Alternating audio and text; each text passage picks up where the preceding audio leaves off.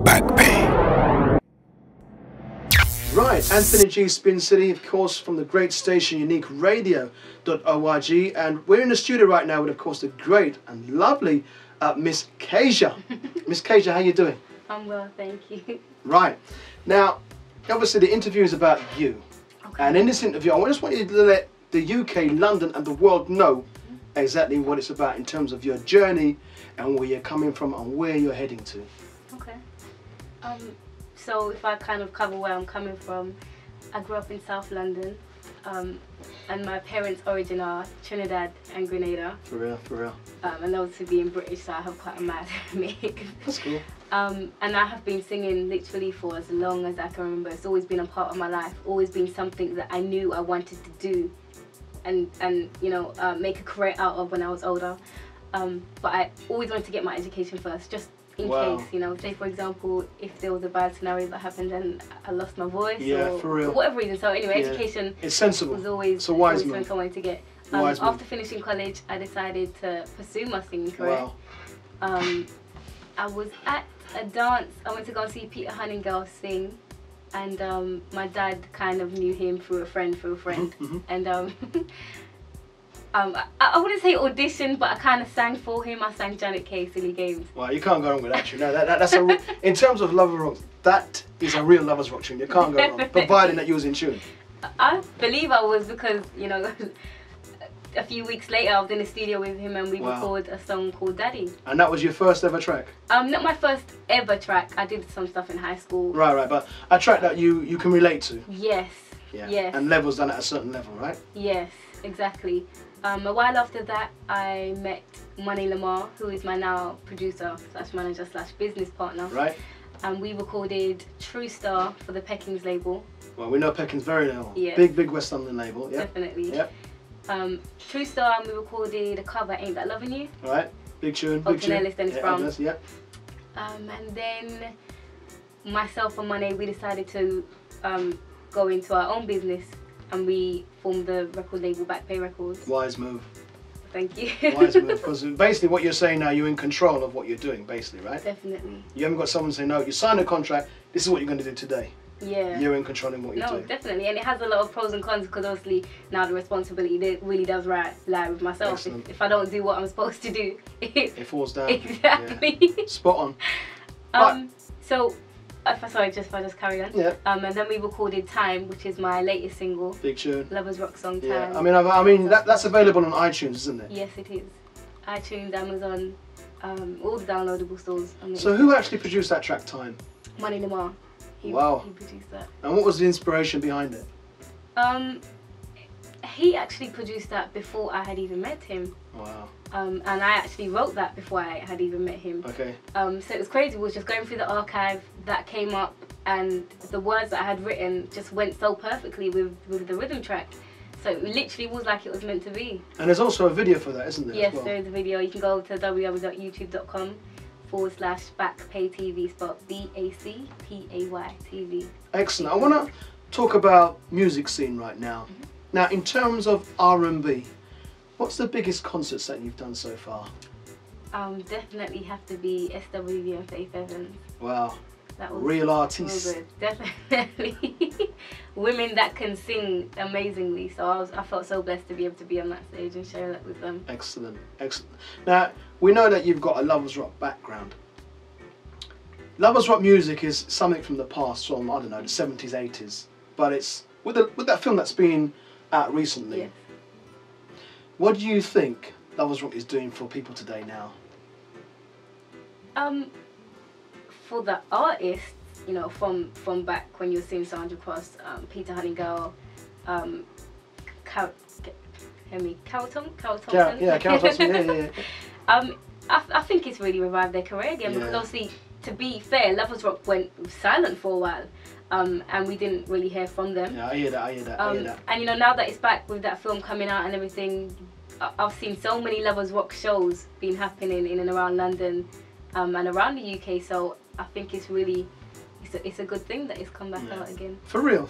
I mean, at the end of the day, I think they're not going to lose. They're not going to lose, because they revised something that a lot of people have been through as kids. who are now parents and elders, if you like. Yeah. So it's brilliant.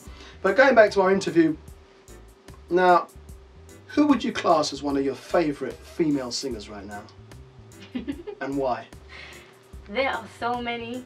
There are so many, but in all honesty, and as an all-round artist, as a performer, you know, I would have to say Beyonce at the moment, because if you really watch her work ethic, she inspires you to do better, because she's at the top of her game, and what we may think is at the top of her game, and she's still like putting it down, like she's still on the hustle. It's inspiring. I'll give you credit. That's a fair statement. That's a fair statement. I wouldn't argue with that.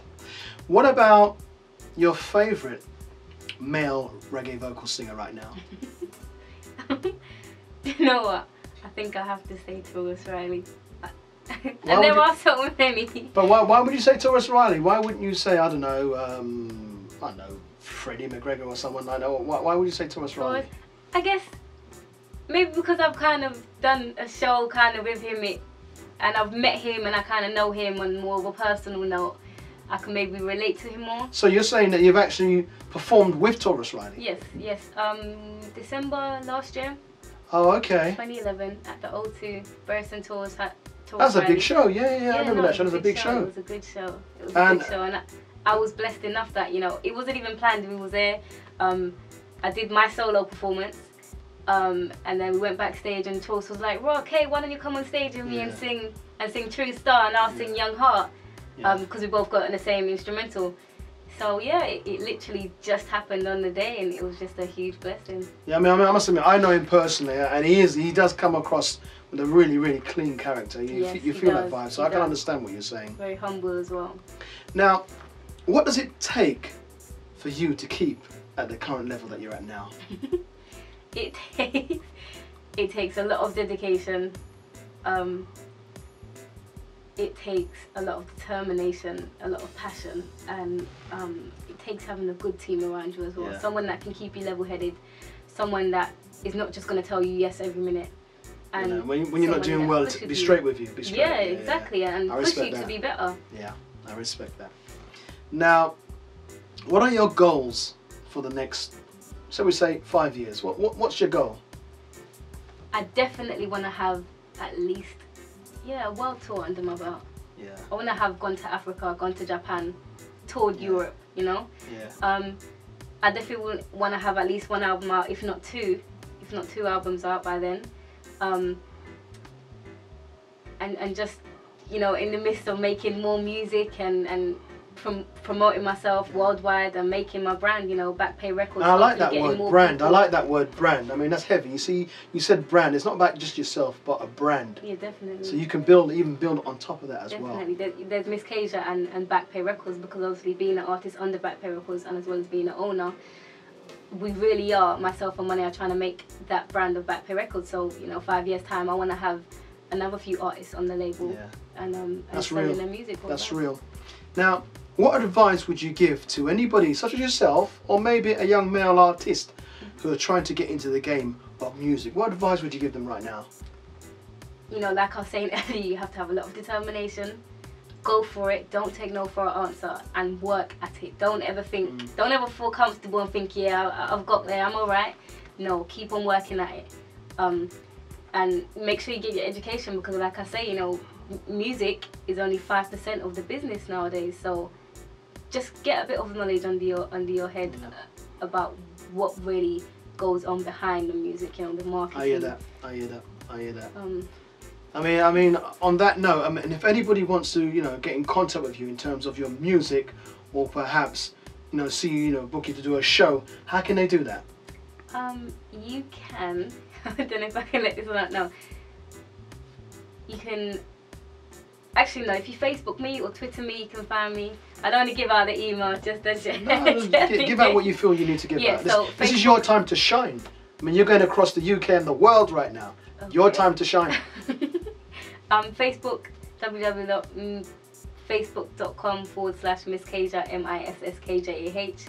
Twitter, @Miss Kjah, again, MISSKJAH. Alternatively, you can go to our website, www.backpayrecords.com. Go on, say that once more. I like that. Go on. www.backpayrecords.com, spelled VACPAY Records. Excellent, excellent. Right, on that note, all I can say is thank you so much for letting us interview you for the show. Thank you. And have you got anything to say to all the listeners before we leave? Time is on your side. Don't worry, be easy.